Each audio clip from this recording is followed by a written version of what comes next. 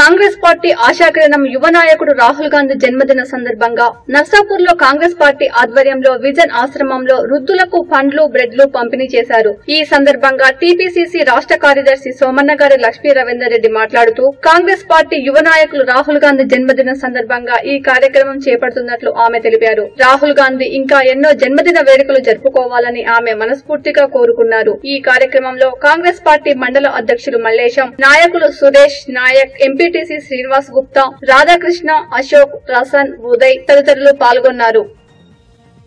ఈ రోజు రాహుల్ గాంధీ గారి జన్మదినం సందర్భంగా విజన్ ఓల్డేజ్ హోమ్ లో పండ్ల పంపిణీ కార్యక్రమం చేపట్టడం జరిగింది। మరి కాంగ్రెస్ పార్టీ నడిపించే మా నాయకుడు ఆయురారోగ్యాలతో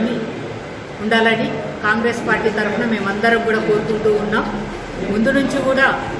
మరి గాంధీ కుటుంబం అని అంటే దేశానికి స్వాతంత్రం తీసుకొచ్చిన పార్టీ, మరి సోనియా గాంధీ గారు తెలంగాణ రాష్ట్రం ఇచ్చిన తల్లి కాబట్టి ప్రజల పక్షాన ఎప్పుడూ కూడా బడుగు బలహీన వర్గాల గురించి ఆలోచించి ఈ దేశం కొరకు త్యాగాలు చేసిన కుటుంబం కాబట్టి వారి నాయకత్వంలోనే భారతదేశమైనా ఏ రాష్ట్రమైనా కూడా సుఖ సంతోషాలతో ఉంటుంది కాబట్టి రాహుల్ గాంధీ గారి నాయకత్వం వర్ధిల్లాలని, వారి నాయకత్వంలో కాంగ్రెస్ పార్టీ అధికారంలోకి వచ్చి ఈ పేద ప్రజలందరికీ కూడా న్యాయం జరగాలని మేమందరం కూడా కోరుకుంటూ ఉన్నాం। కరోనా వైరస్ వచ్చిన ప్రారంభంలోనే రాహుల్ గాంధీ గారు మరి వైరస్ అనేది వ్యాప్తి చెందిన తర్వాత దేశ పరిస్థితి ఏ రకంగా ఉంటుంది అనేది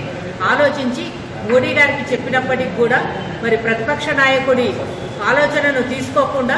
నిర్లక్ష్యం చేయడం వల్ల ఈరోజు భారతదేశం 4వ స్థానంలో నిలబడిందని చెప్పడానికి మేము బాధపడుతూ ఉన్నాం। ఎందుకంటే ఏ అధికార పార్టీ అయినా సరే ప్రతిపక్ష పార్టీ యొక్క ఆలోచనను తీసుకొని ముందుకు పోతేనే ఆ పరిపాలన అనేది సవ్యంగా నడుస్తూ ఉంటుంది। మీరు ఏదైతే ప్రభుత్వాన్ని నడపడానికి మీకు అధికారాన్ని ఇస్తే ప్రతిపక్షాలుగా ప్రశ్నించడానికి, సమస్యలను మీ దృష్టికి తీసుకురావడానికి ప్రతిపక్షం అనేది ఉంటుంది కాబట్టి ప్రతిపక్షాలను ఎప్పుడు కూడా మీరు ఒక శత్రువుగాను లేకపోతే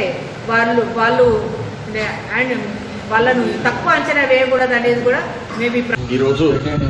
మాజీ ఏఐసిసి అధ్యక్షులు రాహుల్ గాంధీ గారి జన్మదినం సందర్భంగా ఈ దేశానికి